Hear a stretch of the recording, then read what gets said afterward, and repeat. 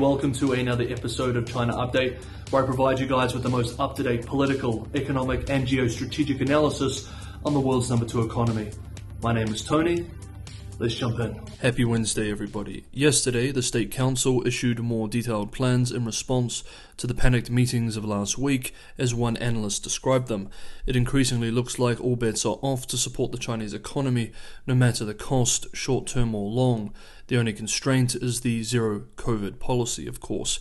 We remember last week that the State Council, China's cabinet, unveiled a 33-point plan covering fiscal and monetary policies, investment, consumption, food security, energy, logistics, supply chains and more, with the goal of, quote, stabilizing the economy in the second quarter, end quote. Yesterday, Tuesday, central government departments published more detailed policies based on these 33 points, and they will be rolled out this month. One of these policies, for example, is that the government will grant up to 1,500 RMB in subsidies per hire of recent university graduates for companies, showing once again how concerned Beijing is about the large numbers of graduates unable to find jobs in the current environment. Of course, this will not increase employment. All other things being equal, it will merely incentivize employers to hire from that particular group rather than from other groups, or fire older, more expensive workers in exchange for cheaper subsidized workers. Nevertheless, the coming stimulus will be massive, and it needs to be. The economy is in a very poor shape at the moment. With that point, we have more bad news on the economic front to go through, just to get an idea of the work ahead of the government. Now let's start with the housing market, a huge driver of the Chinese economy. We have some new data for the month of May, and surprise, surprise, it's not good.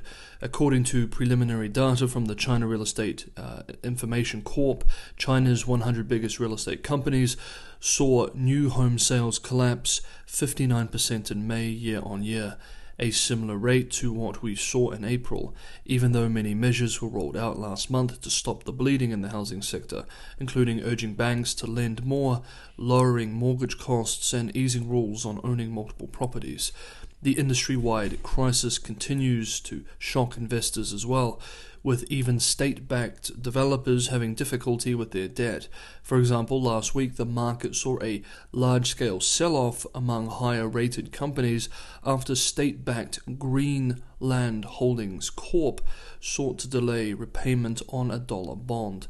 Most analysts predict that sales will remain weak and not begin to narrow until Q3 or Q4. And then only after significant government support and if the wider economy can be stabilized in the coming months. Any government support as well will likely reverse much of the modest gains regulators have achieved in trying to deleverage the industry over the last year or so. Now, one thing we need to keep our eyes on with all of this is, of course, the banking system. We already covered the cash crisis with some rural banks in yesterday's video. More pressure on the housing market risks systemic risks spreading in the broader financial system, though some experts are not too worried about this, and we will touch on this shortly. Meanwhile, another theme we have been following closely in recent months with the Chinese economy is the possible mass exodus of foreign talent and investment China may see this year. On Tuesday, yesterday, the British Chamber of Commerce in China published its latest position paper, expressing that foreign business sentiment in China has reached a tipping point. Quote, recent sporadic outbreaks of COVID-19 across the country and the corresponding snap lockdowns have taken away one of the things most businesses have been able to depend on: a stable and relatively predictable business environment. A growing sense of detachment and isolation among the foreign business community in China is now tangible. The lack of clarity and communication in regards to various policies, goals, and processes is perhaps the most significant cause for concern. End quote. The report goes on to discuss some of the same issues identified in other business lobby group publications from the European Union, the United States, and Japan. For example, due to China's strict border controls, businesses are seeing a, quote, sizable outflow of international talent, end quote, including an estimated 40 to 60% departure rate of international teachers for the coming school year, which cannot be replaced. And one more thing while we're on the economy, Bloomberg's Hong Kong team published a piece yesterday discussing how Chinese banks are flush with credit, but there is little demand for it. After loan growth weakened in April to the worst levels in almost 5 years, several indicators suggest the data for May won't be much better. One senior China strategist at ANZ, Australia New Zealand Banking Group Limited, quoted in the article expressed, quote, "The sluggish credit demand points to worsening expectations among market entities and slowing business expansion." End quote. Now, let us end this part on the Chinese economy with an observation made by Peking University Professor of Finance Michael Pettis. Quote, "I agree that an economic collapse would be terrible for China and the world, but I think it is very unlikely. China's largely closed and tightly controlled financial system makes balance sheet breakdowns very remote. Far likelier is a decade or two of much slower growth as the economy grinds away and reverses trillions of dollars of overvalued real estate and infrastructure spending. The Chinese adjustment, in other words, is more likely to resemble Japan post-1990 than Brazil post-1982. End quote. Hey guys, if you enjoyed the episode, don't forget to hit the like button, and for anyone who wants to go the extra mile and help keep the channel sustainable, Patreon, Buy Me a Coffee, and crypto links are in the description below. As always, thank you everybody for the ongoing support. Next up, on Saturday, we had a full video on PRC moves in the South Pacific. If you haven't seen it and you're interested in this particular area, hit up that video, and you'll also have some more context for the developments we're going to cover now. At the second China-Pacific Island countries foreign ministers meeting held on Monday, virtually, People's Republic of China Foreign Minister Wang Yi and leaders from 8 Pacific Island nations agreed to cooperate in 5 areas, including health, disease management, and agriculture, as well as others. However, the Pacific Island nations did not sign on to the more ambitious trade and security initiatives that had been suggested by Beijing. In response, Wang Yi said that more discussion was needed on the so-called China-Pacific Island countries' common development vision. Though these are mixed results for the People's Republic of China, China's efforts in the strategically increasingly important region of the South Pacific will only continue, posing a competitive challenge for the United States and its regional allies like Australia. Now, before we move on, one more quick matter related to Asia-Pacific diplomacy. According to Japanese media, Japan's foreign ministry has launched a new China strategy group. Nikkei Asia reports that the new team will collect and analyze political, economic, and diplomatic intelligence related to China in order to, quote, inform Tokyo's strategy towards Beijing.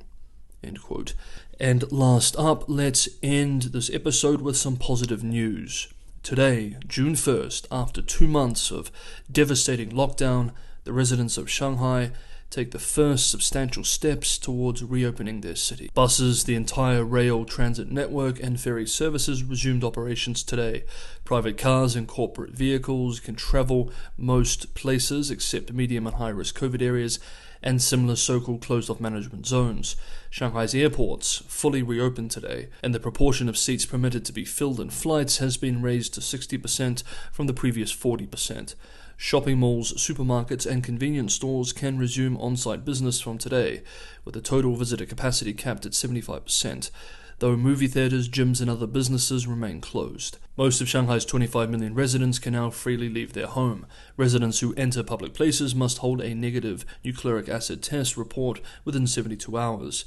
People living in medium to high-risk areas or closed-off management zones, however, must remain inside.